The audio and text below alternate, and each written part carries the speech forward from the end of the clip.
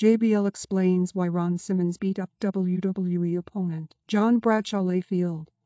JBL says Ron Simmons once beat up Scotty too Hotty after he attempted to use the worm during a match. Scotty too Hotty used to hop around the ring on one leg while WWE fans spelled out the word WORM. He then performed the worm dance motion before striking his grounded opponent in the chest. Speaking on Corey Graves' After the Bell podcast, JBL recalled how Simmons had no idea what his opponent was doing when he began the sequence. "We were in Canada when Scotty too Hotty did the worm the first time. Ron thought he was rip-off up the match and Ron put the boots to him and near killed the worm. He beat the other guy. Scotty comes back.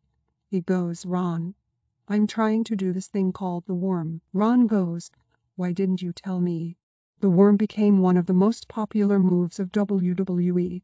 Attitude Era. Current RAW star Otis performed a variation of the move, the Caterpillar, during his run as a babyface. JBL explains how WWE live events helped certain moves become popular. Superstars often have to stick to scripts and time constraints when they appear in matches or segments on television. At untelevised live events, however, the atmosphere is usually different and superstars have the freedom to be more creative. Discussing the origin of the worm, JBL said live events are the perfect environment to debut new moves.